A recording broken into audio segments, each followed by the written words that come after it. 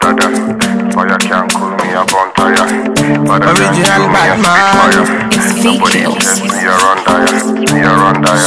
She give me pon me hard, say she give me pon me hard. Fine girl, I coming up. Hey guys, welcome back to my channel. Jeanette here. So I'm back again with another study abroad video. This is a Q&A. I haven't done one in a while, but guys, if you come into my Instagram DMs, it's crazy. The questions insane. So I realized that most of the questions are very repetitive, so I decided to do another Q&A since I haven't done one in a while. If you have any more questions concerning study abroad, just come to these videos. I have a whole playlist on study abroad, and if your question is still not answered, then you come into my Instagram DM, then I can help you that way. Make sense? Capiche? So I've screenshot all the questions here, so I'm going to answer it accordingly. The first is, hello, I had a refusal of an F1 visa section 214B. Motivated, you were not able to demonstrate that the activities you plan to carry out in the United States. I intend to make a new request. I need solutions for this reason. At first I didn't understand, but have you actually explained it to me? So let's go to section 214B F1 visa. It says if you are refused a visa under section 214B, it means that you did not sufficiently demonstrate to the consular officer that you qualify for the non-immigrant visa category you applied for. I've said this in my previous videos. If you have an F1 visa interview and then you go tell them that, well, I have family back home, I have my wife back home, I have my husband back home, so I'm going to work so I can take care of them, that is immediate denial. F1 visa is not for work. Whatever that has you tied back to your country, if it's your work, if it's a business, if it's your wife, if it's your family, whatever it is, make sure you let them know that they are all sorted out. Do not go and tell them you are going to work to provide for them. If you have a wife back home, make sure she's sorted, or tell them she's sorted. Tell them your husband is sorted. If it's your farm, if it's your business, whatever it is that ties you back to your country, make sure you tell the officer that it is sorted. Do some research before you go for the interview. So if you have more questions about my interview or the interview procedure and what questions were asked, make sure you check the video I leave in the description box or up here. He said he needed more reasons. I don't know how he answered the question, so I can't really tell you what to say, but usually they do not want to hear that you're going to work. And if you have any more questions, just hit me up in my DMs or just comment on the video and then I'll answer it. This person said, please, how do I apply for the full scholarship? I mentioned in my previous video on me getting full scholarship. I did not apply for the scholarship. I also have a video on where to get scholarship. I was given the scholarship because I had a really good grade. Make sure you're making A's or B's so that you can keep that scholarship. So my whole 3 years I didn't pay anything. Tuition, books, everything was paid for. They have different types of scholarships too. You should check that video out. Also, she said, wanted to know which foundation I should apply through. I'm seeing one James E. Clyburn Scholarship and Research Foundation, and I don't know if that's good. When I provide you with an information, do a little bit of research, because I found that information to give to you all. I'm not sure which is the best. If you go to that video looking at all the scholarships, you can do some research on it and look at the one that best suits you or that you qualify for. You may not qualify for this particular one. Just do some research and you will know. Hi Miss Mensah, please, I want to know how much it will cost for all the fee one should pay to study abroad in your school, and please, what's the name of the school? The name of the school is Benedict College and it's in Columbia, South Carolina. And how much it will cost? I left the school a while ago. Things have definitely changed, so I can't give you the exact cost because when I was leaving they changed the precedent and a lot of things have changed since then. So Google and find Benedict College in Columbia, South Carolina. For tuition, go to the Office of International Programs. They have it on the website. Contact Mr. Miko. I'm not sure if she's the same person there, but definitely you can get a representative from Office of International Programs. And even if you can't call because you think it's too expensive, shoot them an email. I promise you they will reply. Hi Jeannie, please, I want to know if you want to study abroad, a total cost involved. I mean, the money you'll be paying through the process. Let me hear from you. I don't want to give figures yet because what if I tell you it's $1,000, it's $2,000, and you go in it's $10,000 or $500. So just go to the website Benedict College. I'll leave the link to the website to my school in the description box below. You can check it out and contact the Office of International Programs if you have any more questions concerning how much you're going to pay. The tuition and everything will be on the website too. So hello, please, I was watching your videos from your YouTube channel. I wanted to ask which college college you attended and wanted to know if they offer theology or religious studies. I don't know, honestly. I really have no idea, but I study biology, so go to the website and find that information out. It's Benedict College. Again, I'll leave the link in the description box below. And I attended Benedict College in Columbia, South Carolina. Hi, I just watched your YouTube video about going to study abroad. I'm a 17-year-old Jamaican looking for advice and help in going to the US to study. I was wondering what college you went to and if you're willing to answer questions I have.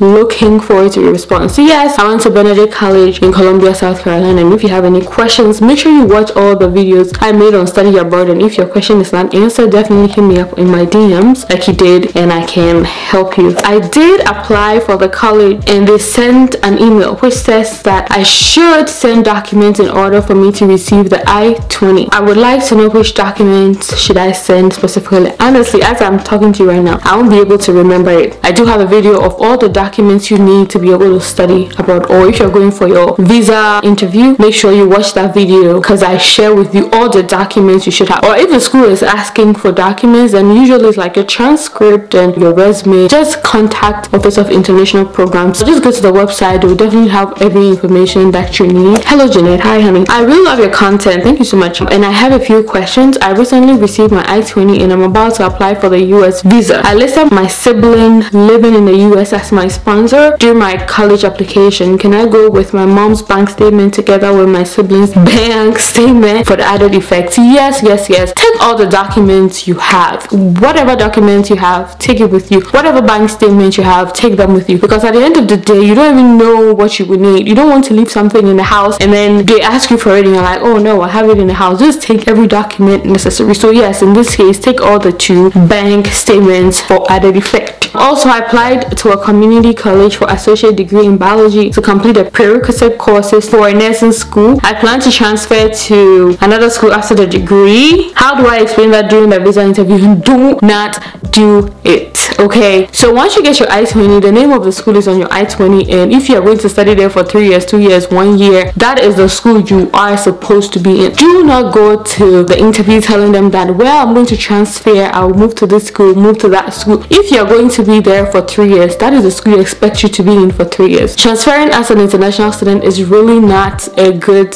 idea. I advise you not to do it. That could make them deny your F1 visa, and it's not advisable to switch schools or transfer. I may be wrong, but I spoke to my Office of International Programs some time back about this same thing and they told me not to. So this might be the very last because the questions are repetitive. Hello, please, I just watched your video on your YouTube channel concerning blacks who want to study in the United States. I'm one of them and I'm currently doing my service. Can you please help me out with the process or enlighten me a little? That is why I made a whole list of videos for study abroad. I have so many videos on studying abroad. Go ahead and check them out if you want to know the process. That's why I created a video, so that if you want to know what the process is like, I shared all of that into detail on my process I went through to actually come to the US to study. These are some of the few questions that kept coming up. I hope you enjoyed this video. Please don't forget to like, share and subscribe, and if you want more study abroad videos, definitely let me know. I'll be making them anyway. Okay, I love you guys so much and I'll see you in my next video. Bye. Fire can't cool me, I burn tire. Original Batman. Nobody test me, I run dire. She give me pon me hard, say she give me pon me hard. Fine girl, I coming at me.